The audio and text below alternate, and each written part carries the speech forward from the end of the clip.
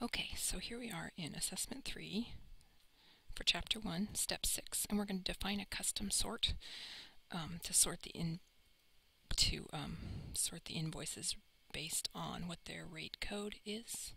So the quickest way to get to a custom sort is I'm going to just right-click here and then go to sort. So I right-click anywhere in my worksheet, go to sort, and I want a custom sort.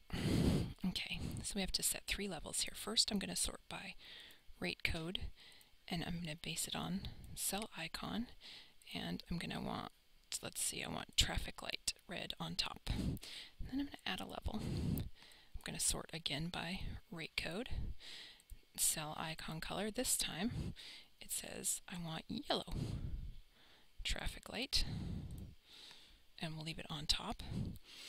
Our other choices are on the bottom, but we're sorting from the top down. So I'm going to add the third level, rate code again. It's our final one. And then we are going to sort by cell icon, and what our last one is green. And then let's say OK. And let's see how it looks. I've got all my reds on top, yellow, and then green. And I think we had a direction to remove the filter arrow buttons from the worksheet too. So to do that, you just highlight your data and then click filter. It takes those filter buttons off. So go ahead and do a custom sort on this and give it a try.